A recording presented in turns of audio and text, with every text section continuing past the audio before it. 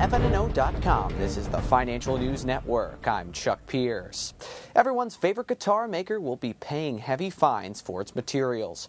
Gibson Guitar will be paying a total of approximately $350,000 in fines and fees for illegally purchasing and importing woods from overseas. The material in question is ebony wood from Madagascar. It's currently illegal to import wood into the U.S. that is produced illegally in other countries. According to Legal Times, the man who sold the wood in Madagascar to Gibson did not have permission to do so.